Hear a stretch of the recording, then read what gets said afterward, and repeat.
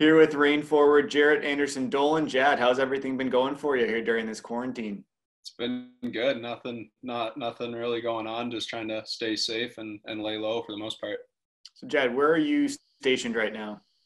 I'm in Spokane, Washington. It's where I played junior hockey. So we rented out an Airbnb here, my girlfriend and I, and we're, like I said, just trying to stay low and stay out of everybody's way.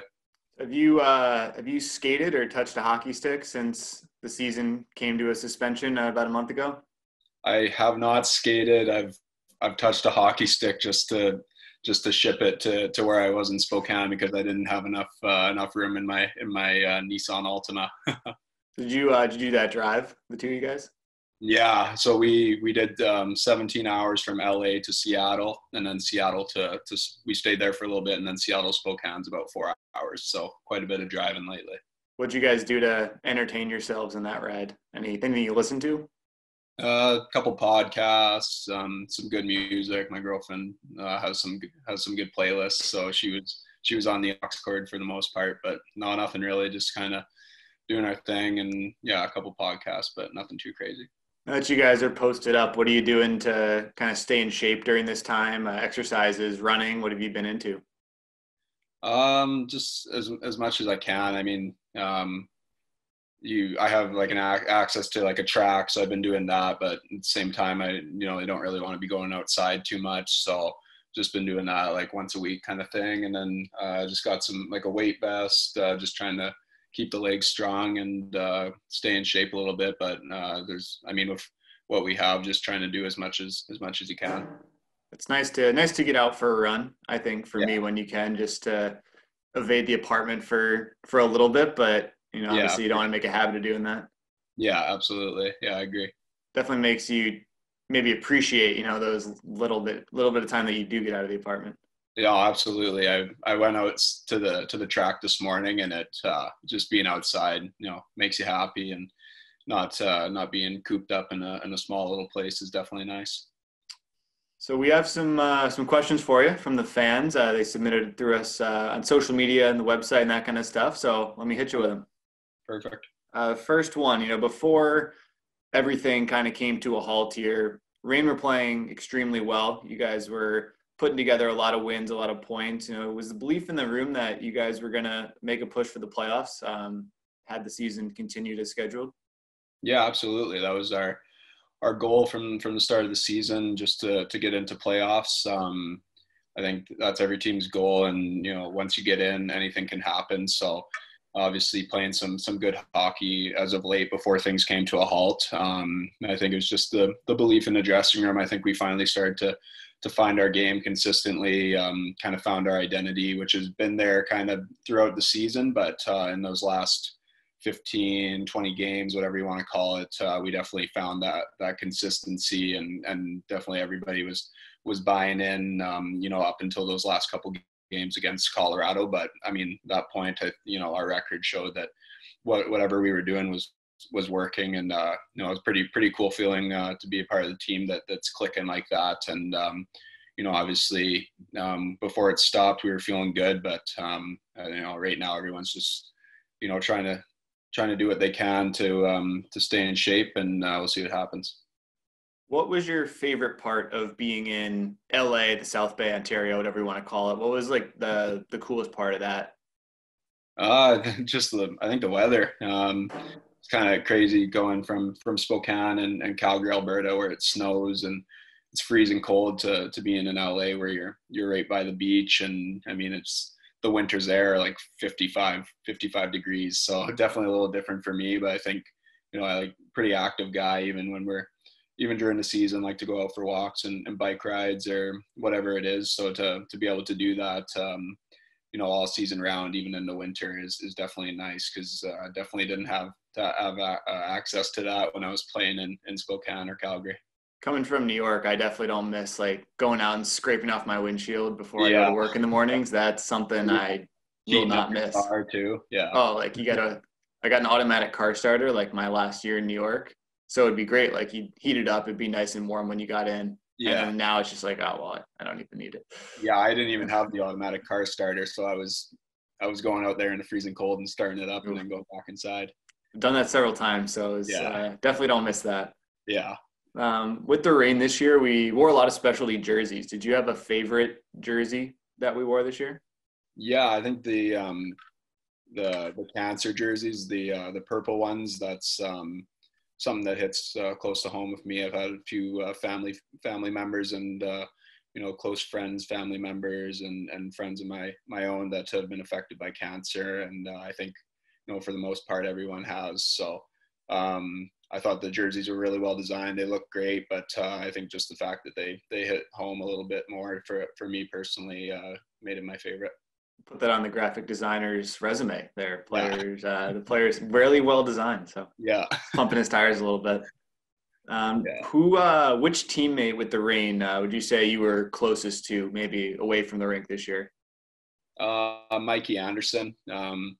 We live close together. We would drive on game days to Ontario. We'd drive every game together. We were roommates on the road, so spent a lot of time together. He's just obviously before he went up to the Kings, but just a great guy. One of the better teammates I've had. Just cares about everybody, and for being a younger guy on the team, he was definitely a leader, and I think everybody kind of saw that and showed respect for him, and he definitely earned that, just the way he carries himself and the way he competes in games. But he was probably the closest guy. I mean, had great relationships with everybody on that team, but just because we're the same age and we kind of got drafted together and knew him a little bit from development camp and that, he was definitely the closest guy. Was it a little easier to assimilate? Like Mikey, you guys both came in as 20-year-olds, you and Mikey, along with a lot of other guys. Was it easier to maybe make that transition because there were so many other guys in the same boat as you? Yeah, absolutely. That definitely helps. Just comfort-wise, having guys that are the same age and kind of in the same situation, just trying to get better. A young guy on a team with some a pretty young team, but with some older guys that have been around for a while and know what it takes. It's definitely comforting to have a couple guys in that same situation as you. When you're in a more regular routine in season, what did you like to do away from the rink? Practice is taking up most of your morning, maybe the early afternoon, but after that, what did you do in your own time? Tried to stay active a little bit. I mean, when you get home from the rink, you're kind of tired, especially with our scheduling and travel and playing as many games as we do. But like to go for walks, go for dinner with Mikey and some of the younger guys. It's funny, we went out golfing a couple times, which again is something that definitely wouldn't have access to in some of those colder climates. But in LA, we're lucky enough to have access to that. So did that a couple times, but for the most part, just kind of lay low and take advantage of my rest time. Do you have any shows that you're binge watching or getting into either now or that you got into during the season? Yeah, I was into Animal Kingdom. I like that show. We just started Ozark here, my girlfriend and I. We did that Tiger King, which is entertaining, kind of a stupid show, but pretty funny seeing some of those characters. But I know I have a list so long of shows that people told me to watch. I'm falling behind, so just trying to bang it out as much as possible, especially with all the time we have on our hands now. This is the best time, right? Like, What else are you doing? Yeah, you don't have any excuse to just be sitting on your couch. I've heard good things about Ozark. We were talking about it on the latest podcast. Cam is getting into or finishing up Ozark, I think. So he was a big fan, rave reviews. Yeah, we watched the first episode of season 1, so we're a little bit behind, but the first episode was good, so I think we'll stick to it. What'd you think about the Tiger King? Did you like it? Yeah, I mean, I like kind of stupid stuff like that. That's entertaining. I mean, I thought the whole time actually, I don't want to spoil it for people that haven't seen it, but it's just kind of funny. I mean, just they live their own life over there, so it's pretty funny to see. Yeah, we watched it last week, and it was entertaining. It was obviously pretty stupid, but it definitely entertained me to see. Like, I had no idea about that lifestyle or those kinds of places. For sure. Your call up to the NHL this year, or in your time there last year, what was your favorite part of being a part of the Kings and playing in that league?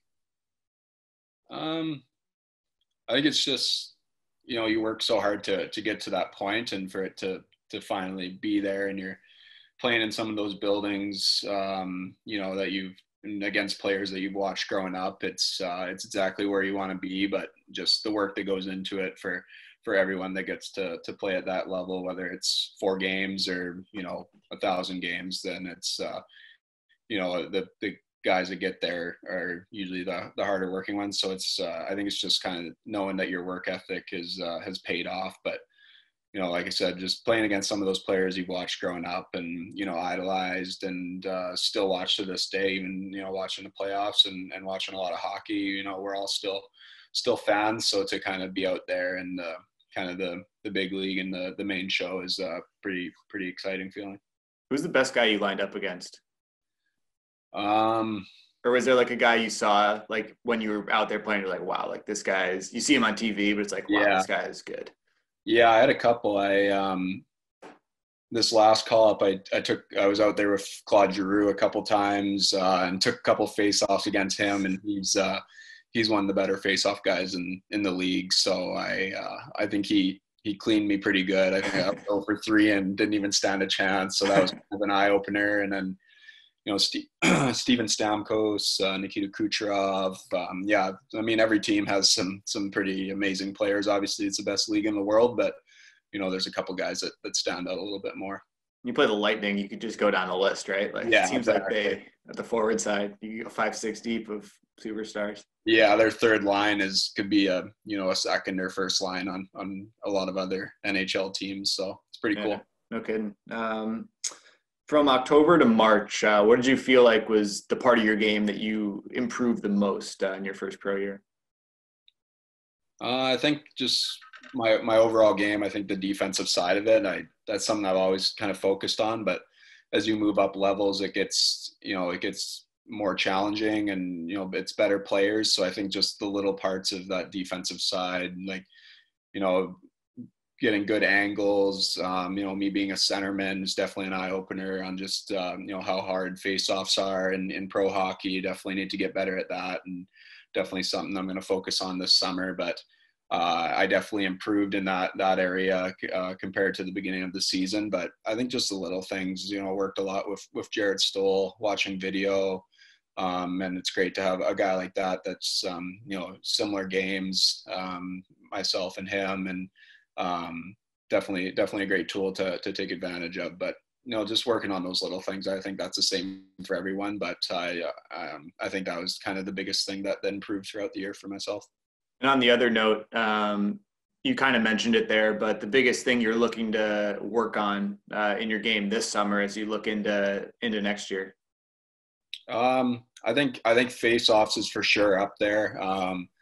If I want to stay at center, and as far as I know, I think that's where the Kings like me most. Then I got to get better there.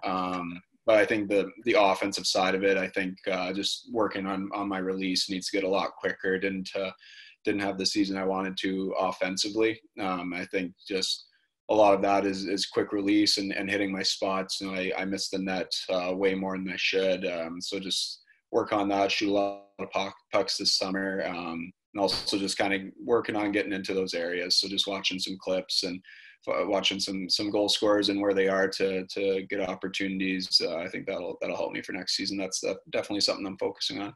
And the last one I had, did you have a favorite moment or favorite memory from the season, whether it be in the AHL with the Reign or in the NHL with the Kings? Yeah, I mean, I think that first game I got called up with the Kings was definitely personally a great moment. My first goal down with the Reign was a special first pro goal.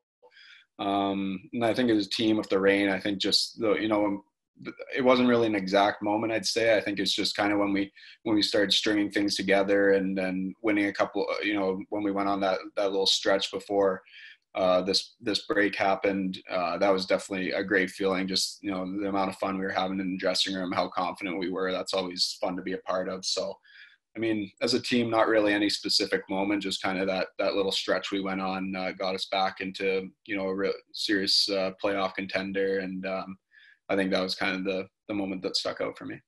I don't know if there was like a specific date, but there was a pretty clear like turning point for the Reign Yeah. this year when like it went from like, you know, a lot of up and downs to like a trending upward line on the graph. And it seemed like once you guys hit that point, it just like took off. Yeah, exactly. That's what I mean. I don't know exactly when that was, but I agree completely. There was a definitely just a switch in moods and confidence in the dressing room, and it felt like no whatever team we went up against, we were going to win, and it didn't really matter. Didn't really matter who it was.